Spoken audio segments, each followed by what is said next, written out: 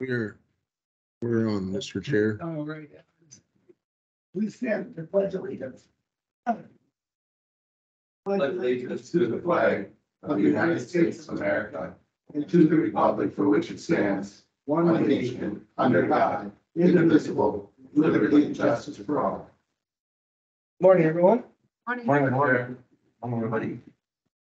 All right, do we have any additions or deletions? Not at this time, Mr. Chair. Not at this time. I need a motion. So moved. Second. I got a motion, and a second. Any more discussion? If not, those in favor? Aye. Opposed? Motion carried. All right, consent agenda. We've got about 12 items on there. If you gentlemen want to look, is there anything that you want to have moved? Otherwise, we'll keep moving. Mr. forward. Chair, I'll make a motion to approve our consent agenda. I have a motion. I need a second. Second. Any more discussion? Mr. Chair, I had a question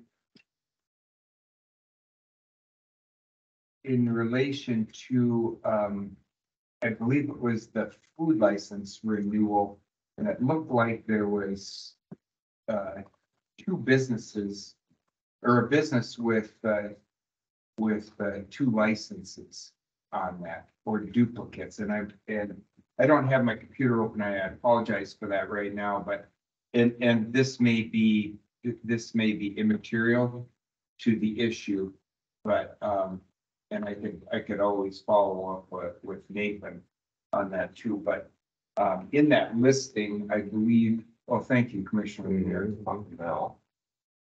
No, it was in the listing where it listed all of them. Here, I'll let you do the faster estimate.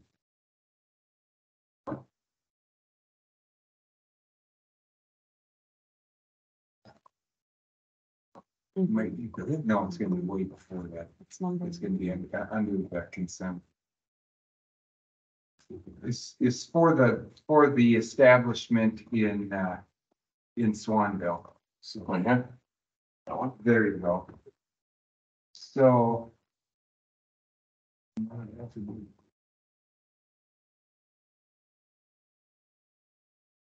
Actually, no, it's not. It's the grocery store, excuse me. So you have Paul and Kathy's grocery listed down about 3/4 of the way down. And then you also have Big Johnson's Market. And on the third, as the third one down from the top, both with the same address there. And I was just curious, do we have two different businesses operating in the same location? There that would need to be licensed. Just Those are in Upsall you're talking about. Yeah, those are- That's, the meat place and then the grocery are separate, you think? Do they have a meat processing company? yeah, but Paul Ripplinger is, he's kind of notorious for, not notorious, noted, I'll say, for his meat processing. That I was just curious that if there was a mistake there or if there's been a change of ownership, but why we would have two licenses for the same address. Or maybe we can have, Nathan put an email out. And Identify. but I just wanted to bring that to attention good catch. as I went through the consent agenda. I'd seen that and I thought it was worthy of an input. Sure, yes, good catch. Mr. Chair. I just did a quick search and that 129 Main Street is the address for Paul and Kathy's. And the address for Big Johnson's Market on Google says 309 DeGath Avenue. So I think you're correct in your observation that there might be a. Mr. Chair, then I think I know what this means. If you said 309 DeGraff Avenue, I believe Big Johnson's Market would be the grocery store in Swanville. DeGraff Avenue is a street in Swanville. And so rather than that saying Upsala and it being 129 Main Street, and I believe that would be, and I'm trying to, so that the grocery store then in Upsala must have changed hands, and that used to be called something else that I can't remember, and I should know that. I was just there Saturday. And I didn't notice that. So I think that, the address and city under Big Johnson's Market should be DeGraff Street in Swanville, Minnesota, there. All right, we'll get that clarified for the board. Other than that, Mr. Chair, I'm fine. Yeah, all right, good catches. Any more discussion? If not, this will be a roll call. I got a motion and a second. Commissioner Zelinski. Aye. Casper. Aye. Blaine. Yeah. Lemire. Aye. Myself is aye. Motion carries. Public Works report.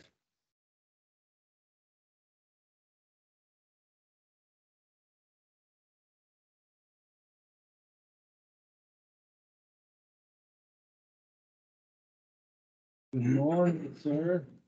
Good morning, Mr. Chair. Good morning, members of the board. Morning, Tony. Morning, Tony. Have one item for you this morning. We're going to review our 2024 transportation program. Right here, Matt, we have a list, and if you go to the next page, kind of a map. Map's kind of easier to read a little bit about. More map. So straight there.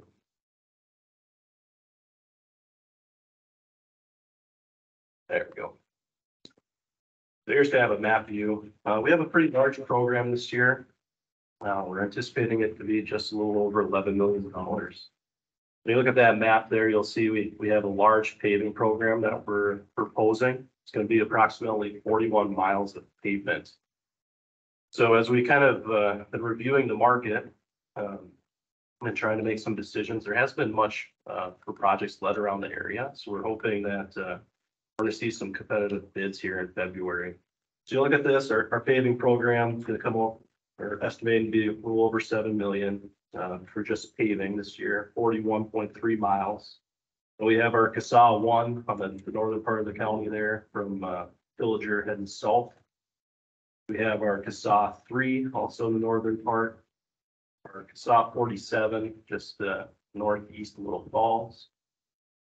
Our County Road 204, County Road 205, and our County Road 206. That again helps with that northern set there. And then our County Road 264, 275, 285, and in that general direction over by 47. Those are our paving projects this year. We're anticipating a February bid on these. And as I said, the market's been kind of interesting. We haven't seen a lot of projects led at this point. So we're hoping that contractors are hungry and want to sharpen their pencil and give us some good bid numbers on these projects. We look at some of the other stuff. We have a few different bridge projects. We have our bridge project that's already been let and awarded. And then we're also doing a timber bridge replacement, putting in some culverts on our County Road 220. That'll also be a February letting. The rest of the dots, you kind of go kind of see it behind there. The dots are our culvert replacement projects. So we have culverts on 225 and County Road 237. We have a handful of culverts on each. And we anticipate letting these after our paving program, just in the event that our bid numbers from the pavement don't come in where we want them at. This is an opportunity for us to remove something and stay within inside of our budgetary means. Next page is our sinusoidal ground and striping. So this is a federal project. It's called HSIP, Highway Safety Improvement Funding. So we applied for external funds, and these are some of the roads that we're going to be putting in a ground in sinusoidal or rumble strip on the bog line, and then putting in a wet reflective pavement marking for elevated markings or improvements. Any questions with the 2024 pavement or the 2024 transportation program? Question, Mr. Chair. Go ahead. Thank you, Mr. Chair. Tony, County Road 214 there, which was north off of 27 and north of 238. And we just did that that repaved on that road, what, a year ago or 2 years ago. This is more, I would say more unusual that we would go back and do the sinusoidal and that after it, or isn't it typical that you try and do that when you do that repave, or am I wrong there? Mr. Chair, not necessarily. So typically what we do, when we make these kind of safety improvements, we're applying for outside funds, federal funding, usually what funds these. When we have the opportunity to incorporate those HSIP funds into a contract, that's when we'll perform them at the same time. So our normal pavement program includes just normal latex paint on our roadways. It's a little more cost effective, but it doesn't last as long.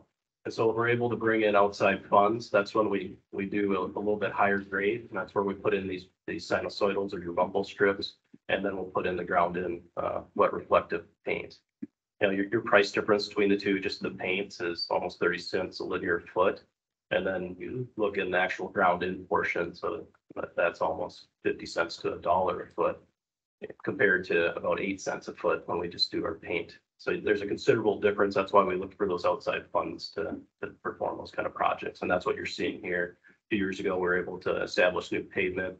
Now we got these funds to come in and make that safety improvement, and they'll kind of carry through the life of that project or that pavement. There won't be any other changes to that roadway or surface. There won't be any extension of the shoulder or anything like that. Mr. Chair, no, it'll just be your edge line or your fog line, the white line on the edge of the road will be removed. It'll be replaced with the sinusoidal rumble strip and then improved paint or striping. Okay, very good. Thank you, sir. I'm not gonna let you get off that. Question for you. You bring up wet line a couple of times. I know what that means, but for the TD line, what the explanation when you call it a wet line? So your normal paint's a latex paint. It lays pretty thin. It has beads in it, but it doesn't have a long service life. Rounded wet reflective striping is a thicker paint. It's an epoxy, so a different kind of material. And then the beads are incorporated inside that paint and they essentially float. So as that striping starts to wear on regular latex paint, the beads come off the top and it's not as bright. But with the grounded wet reflective, as the striping wears, there's beads essentially entrapped inside of that stripe, and you'll have continued reflectivity for a longer lifespan. Great explanation. Mr. Chair, Commissioner Johnski. thank you. I was on the same question that I was asking or gonna ask. I'll further that, and I can't remember this. Are they 4 or 6 inches? Didn't we go wider at one point in time with that fog line, or am I wrong on that one? Mr. Chair, you're correct. There's been many different striping contracts throughout the county over the years. Yeah. There's an initiative at one time to move from a 4-inch fog line to a 6. That's considered an improvement, just if you have that additional width. You know, but most of that was done in a latex paint. Okay. Okay. So that'd be at one time that was done. You know, and as that paint wears, some of it's getting put back at 4, or some of it's staying at 6. And when we do these different ground-in stripings, these are typically coming back at 6 inches. That's the recommendation for improvement, I guess. And so these fog lines are 6 inches, but it's not necessarily uniform throughout the county. Okay, and then Mr. Chair, I had one more question, if I could please. Have we had this sinusoidal, sorry, I pronounced that wrong. Have we had that program long enough with the paint versus just the regular fog line to actually see the difference in wear, in need of replacing that paint or painting over it? Have we actually seen, or is there really truly a benefit that we've seen? I get the theory because it's ground in, I totally get that, but have we actually seen that, or haven't we had it long enough? Mr. Chair, you know, we've had sinusoidal striping. So sinusoidal is actually the rumble strip. Yep, yep, So the striping is the paint that goes on it. absolutely. So when you look at a fog line, just on your normal surface, that's where you see your latex striping, and then your your wet reflective striping. And we have some of that inside the county as well. But yeah, typically you'll see that your latex paint lasts, 2 to 3 years, maybe 5 if it's a very low volume road. So from a maintenance perspective in our county, we split our county into thirds and we stripe a third of the county every year. Unless it's a higher volume road, then we'll come back and hit it every year or every other year. So then when you move from your latex paint to your wet reflective or your wet reflective epoxy paints, now you're seeing a lifespan instead of that 1 to 3, you're starting to see the 3 to 5 to a little bit longer. And then when you groove that paint in, so you recess it a little bit, then that paint doesn't take all the brunt of the plow riding on top of it. Absolutely. And then we're seeing some additional lifespan out of that. But I would say, yes, you do see the difference from an economic standpoint outside funding. I'm not sure if we could fiscally say that that'd be the right call to make. And that's why when on our maintenance side, we come back and only stripe in latex. We're not striping back in that reflective epoxy. Very good, Mr. Chair. Asked and answered. Thank you. All right, any more discussion, gentlemen? This will be a roll call vote. I need a motion to request to approve the 2024. I'll make that motion. Sorry, I'll second I got a that. motion and a second. Again, any more discussion? Not, I got it, just real quick. Tony, Mr. Chair, go ahead. Tony, I was gonna ask you, have you seen since the belly blades are on these newer trucks that's really raised heck with the hog lines, or isn't it so noticeable? Mr. Chair, no, what we've seen with the belly blades is just a more economic snow removal, ice removal. Instead of having to make, 3 or 4 passes, we're able to do it in 2 to 3. So that's where you're seeing that belly blade. It does, and the majority of the belly blade lands inside your travel lane. So our striping takes the brunt of it when we're on top of the center line. Our wings are usually what's hitting the fog line. I see. So we haven't seen much of a difference between having that belly blade on there versus not. We just an improvement in the actual ice and hard pack removal. Very good, thank you. Thank you, All Mr. right, Chair. no problem. Any more discussion? Again, this is a roll call vote. I do have a motion and a second. Commissioner Casper. Aye. Blaine. Aye. Lemire. Aye. Zelinski. Aye. Myself is an aye. Motion carries. Thank you for that, sir. Mr. Chair, that's all I have, unless anyone has any questions for me. All good, Paul. Thank Have a good day. Moving right along. Administrator. Thank you, Mr. Chair, and I don't have anything to bring before the board today, and again, unless there's any questions for me. I have one thing and we'll take pictures, but I had a request to take a photo. That's right. So, Mr. Chair, I think we can do that one at our conclusion. okay, But I thought that it was proper. We have a new chair that we can take a group photo obviously with the new chair. all right, so let's get down, let's go to the committee reports. And we're gonna start, I'm gonna see here, I'm gonna start something different. Commissioner Zelinski. And what are the dates that you would like to have there, Mr. Chair? Well, let's find out. Caught her off guard.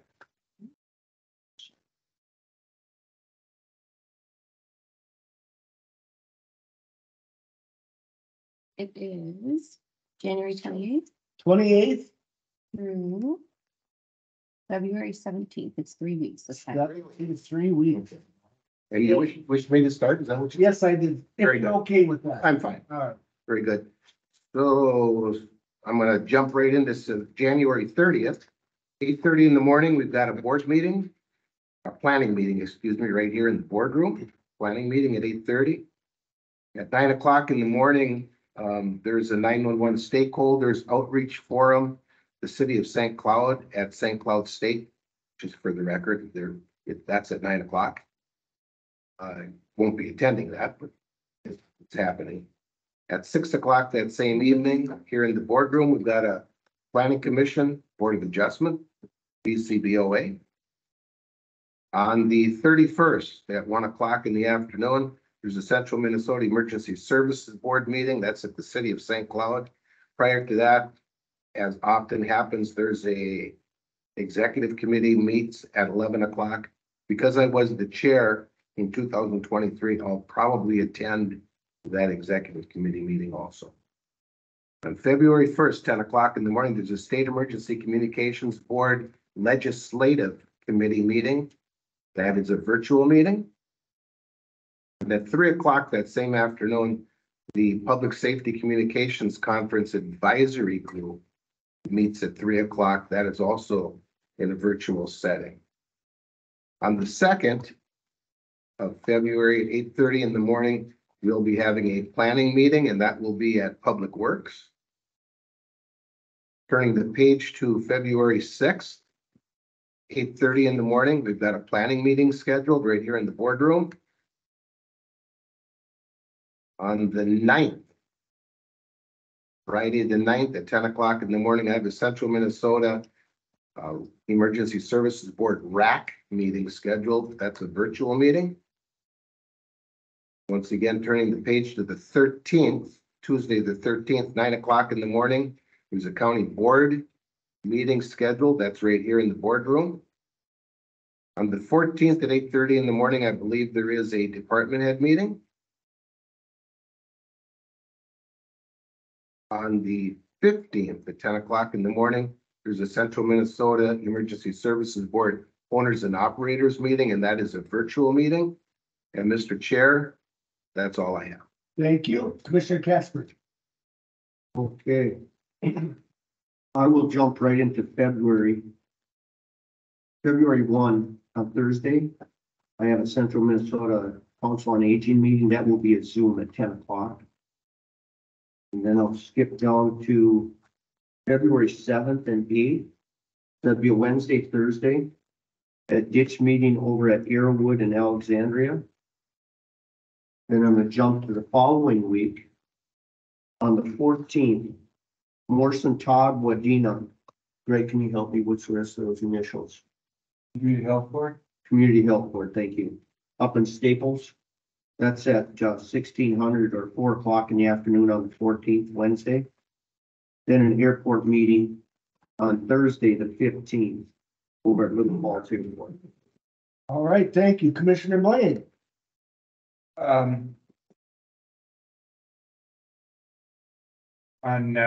Starting on January 29th at 5:30, there's an extension committee meeting.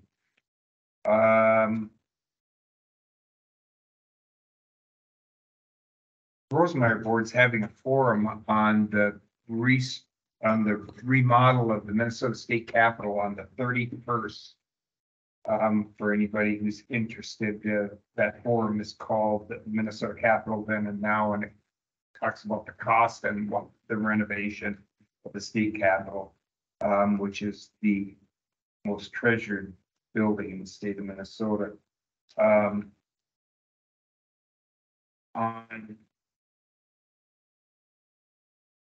easy. On Monday, February 12th, from 10 o'clock till noon, will be the Quad County Extension meeting in St. Cloud. I believe that'll be at the St. Cloud,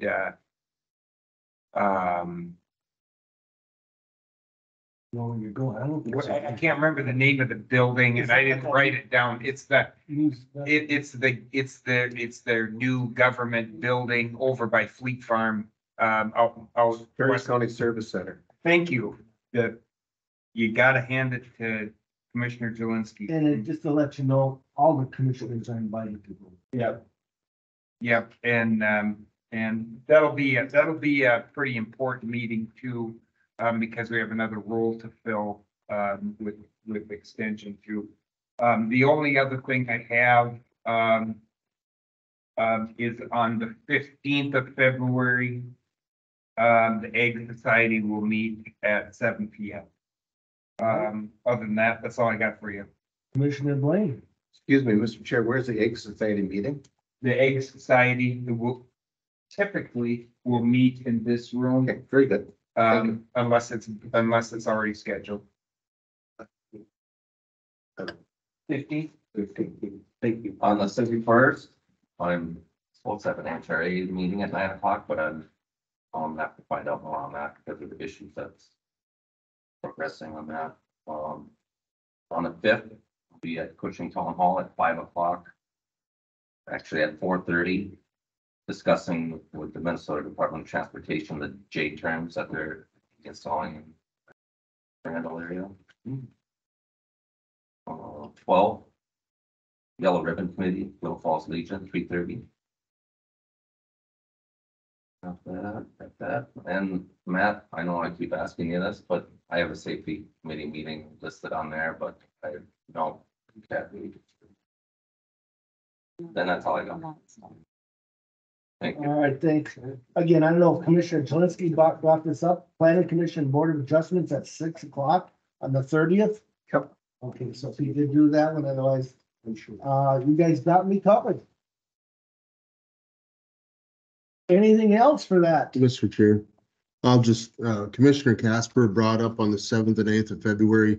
I believe he referred to it as a ditch meeting. Just for clarification, it's a drainage conference, put on by AMC, and it's an opportunity, I plan to attend as well, along with Commissioner Casper, to learn more about the ditch and drainage proceedings, how to apply for grants, what other agencies that you have to coordinate with in drainage, with that authority. But I just wanted to clarify in case somebody was looking for a ditch meeting here.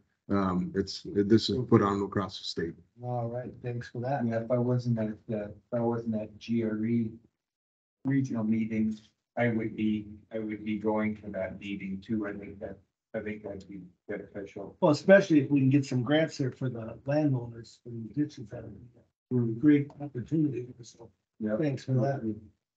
Anything else, gentlemen? If not, time is it 9:26, all adjourned.